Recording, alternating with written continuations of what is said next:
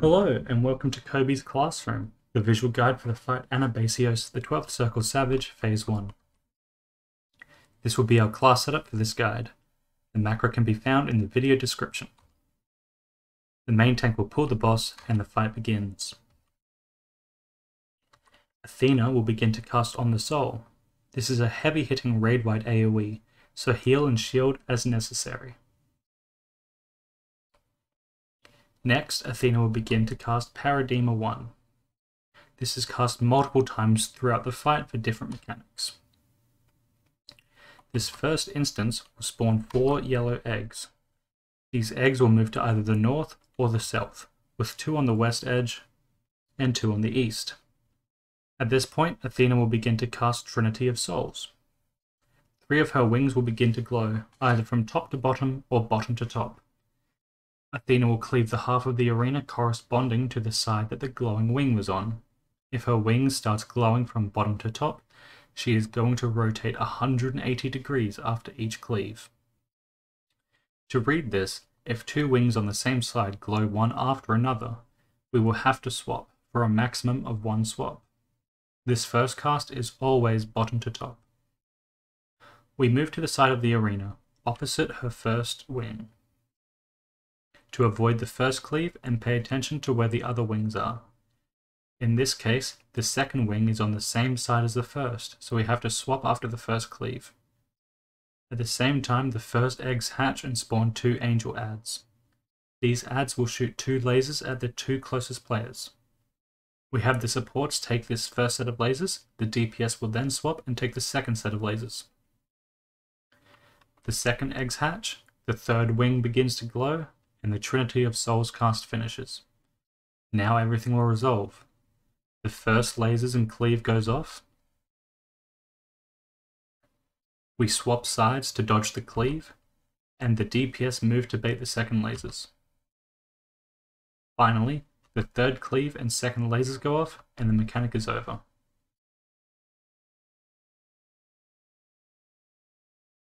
Next, Athena will begin to cast Paradeigma again, this time spawning 4 blue eggs and 2 red eggs.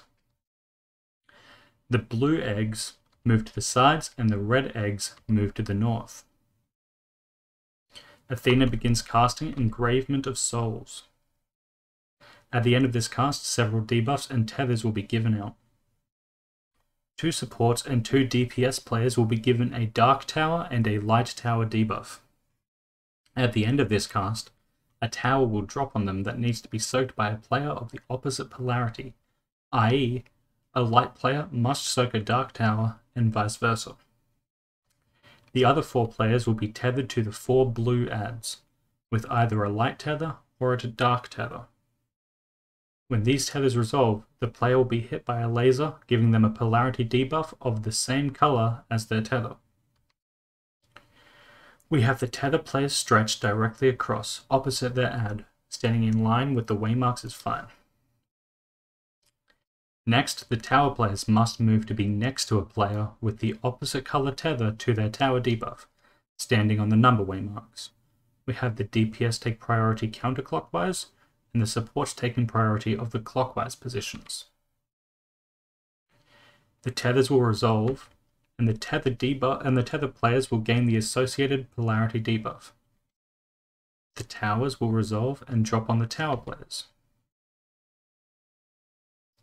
The tether players then stand in the tower next to them to soak it. At this point, you should notice the adds at the north. These adds are going to shoot a line AoE, so just look where they are and move to avoid it. The towers resolve and the north adds shoot the line. The mechanic is over. We have another On the Soul, just heal and mitigate through it. Next we have a Tank Buster, Glaucopus. We have the off-tank provoke and use their invuln to take both hits.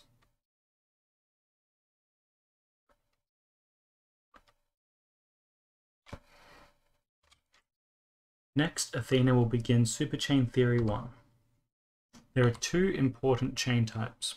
A pink plus that we have to resolve in pair stacks, and an orange spiky orb that we must resolve in a spread position. You can see the pair and spreads here. These are done boss relative. There are two additional chain types, a blue donut and a green AoE. These will just do their respective AoE upon colliding with their linked orb. There are several debuffs given out. We've already seen the red and white towers, as well as red and white polarity debuffs. The three new debuffs are a white laser, a red laser, and 4 spread debuffs. As you may have guessed, the players with the dark debuffs will need to be hit by a white laser, and the player with the white debuffs will need to be hit by a red laser. Later on, the players with the lasers will soak the dropped towers. The spread debuffs simply have to spread at the end, as they will be hit by a medium-sized point-blank AoE. I will only be showing the important shapes and orbs. There will be other green orbs around, just to stop you moving in the wrong direction. Let's begin. The first orb spawns, and in this case it's a donut and a spread. Athena begins casting Engravement of Souls, and we move to the donut in our boss relative spread position. The engravement cast is finished, and debuffs are given out. We can work out where we're going next. It will always be a donut. Since we will be moving clockwise to the second orb, we will continue moving clockwise to the third orb as well. The shapes collide, and the donut and spreads go off. Next we move to the donut and get ready to be hit by the lasers. To do this, we have the red players go left, the white players go right, and the lasers on the opposite side. To remember this, I always just repeat red left, white right, lasers opposite in my head. The lasers go off, and polarity debuffs are swapped and gained appropriately. We then continue to the third orb. This will always be a donut and AoE, one after the other. In this case, the donut is closer, so it will be going off first. The donut goes off, then the AoE goes off. The spread debuff players can spread. We have the tower players move to the letter waymark on the same side they were on for the second orb. The laser players just move in towards the boss. The towers get dropped, the tower players step out, and the laser players step in, soaking the tower on the same side they were on for the second orb. The towers get soaked, and the spread debuffs resolve. Super Chain 1 has finished. At this point, Athena begins another Trinity of Souls. In this case, the wings are glowing from top to bottom, so she won't flip. The wings glow, the clears go off, and we dodge as necessary.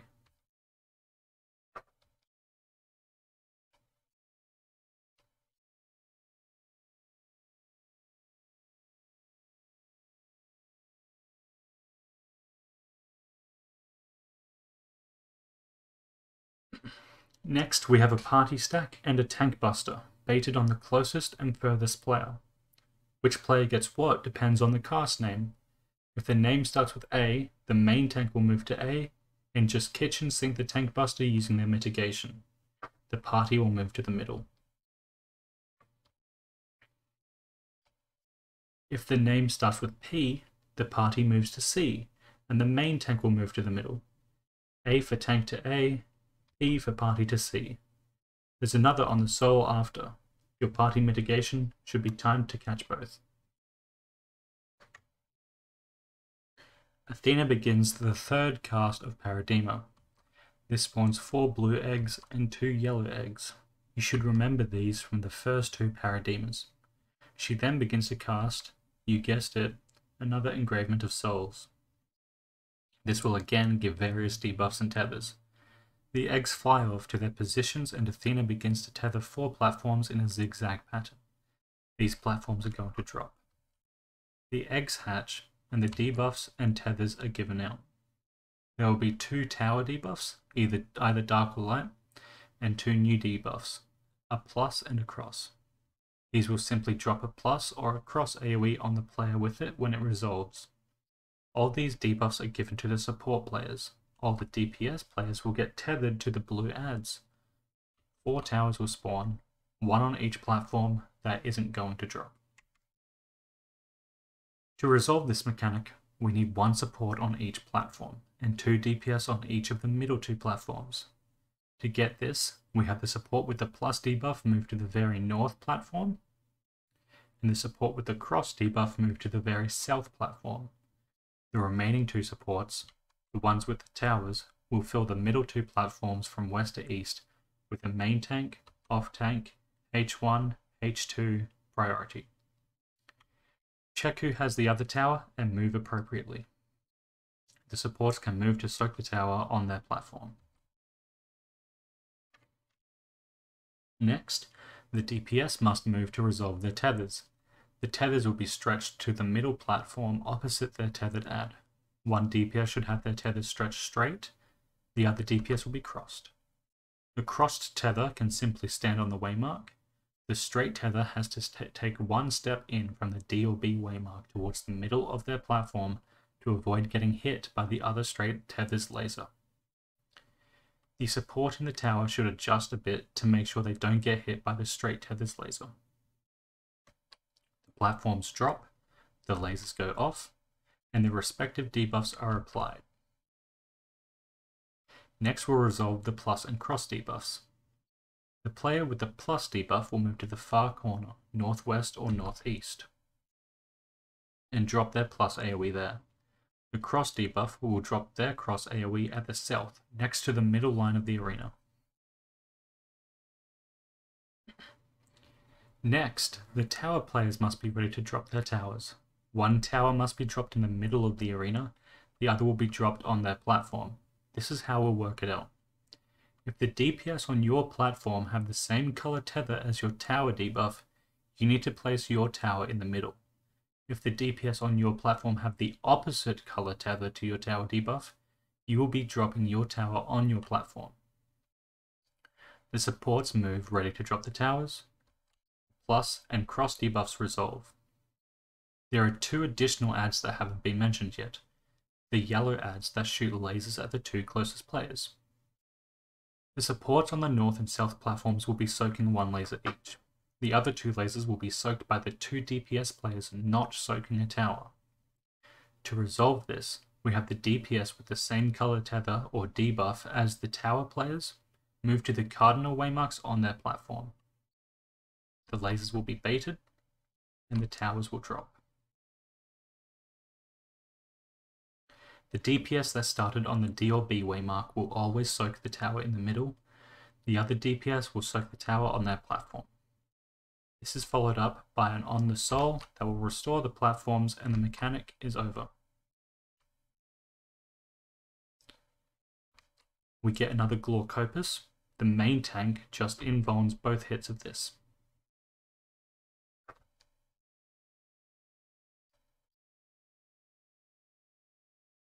Athena casts Ultimate Blade with no cast bar. He'll mitigate through this. We then move on to the limit cut of this fight.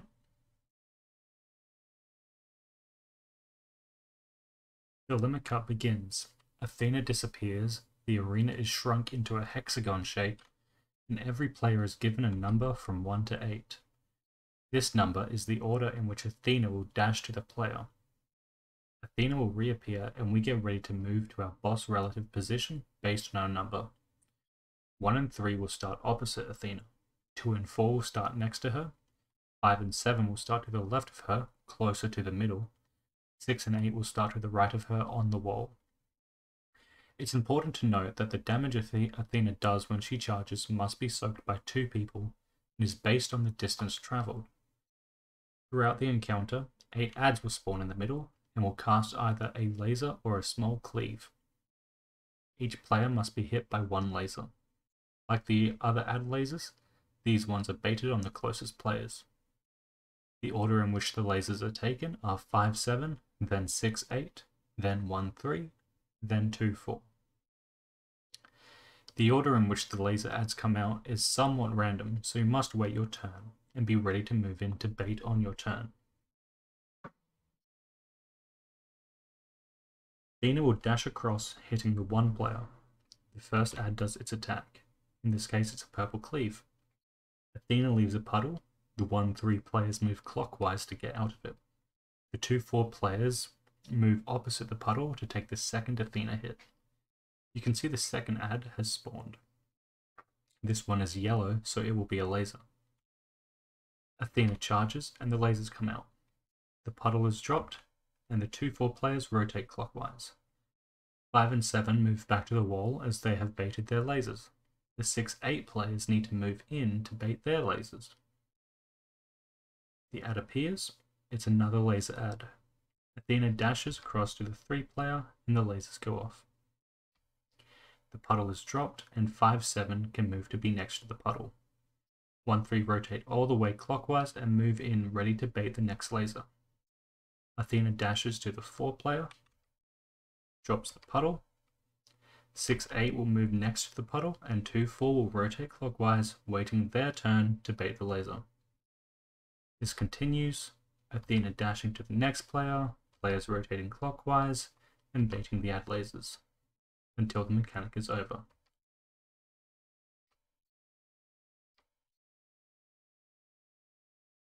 One 3 finally get hit by the ad laser, they move out, and 2-4 move in to bait the next ad. Athena dashes for the final time, and the limit cut is over. Afterwards, all players will move north up to A, as Athena is going to cut the middle 4 platforms. She casts Theos Ultima, which is a hard-hitting raid wide. Heal and mitigate through this. It will also restore the fallen platforms.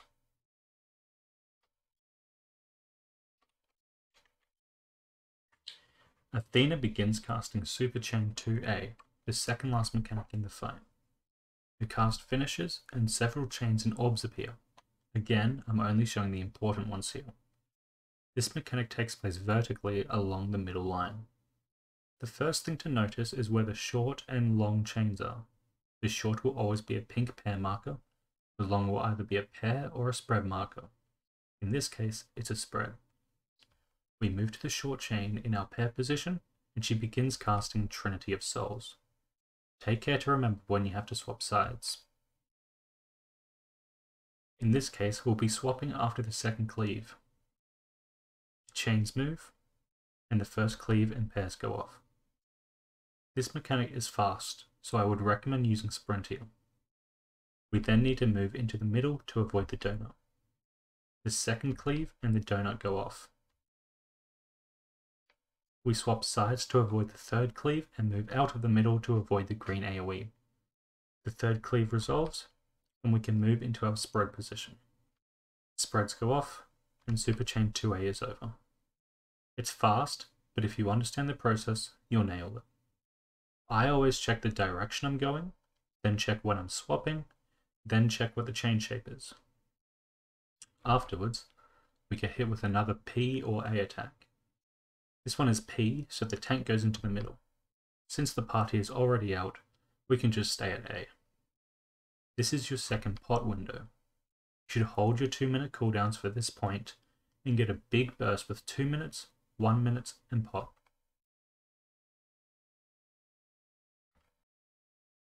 Athena begins to cast Super Chain 2B. This is the final mechanic of the fight and easier than the last one in my opinion. The first orb spawns will always be going to a donut that is in the north or the south. Athena casts a Paradeigma and spawns the 2 red ads from Paradeigma 2. The second chain position will be visible. It will always be either a pair stack or a spread, and always to your left or right. Athena begins to cast Parthenos. This is the line AoE that knocks back from normal mode. The donut goes off, and we move to the second chain, avoiding the Parthenos. You can use this time to check for the third set of chains. This will always be a green AoE and a spread. The Parthenos goes off, and we get into our pair or spread position.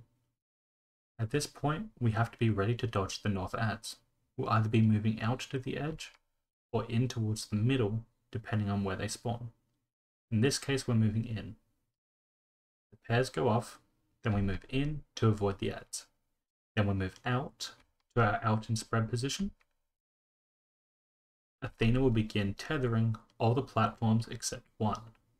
The untethered platform will always be one of the 4 surrounding the final orb.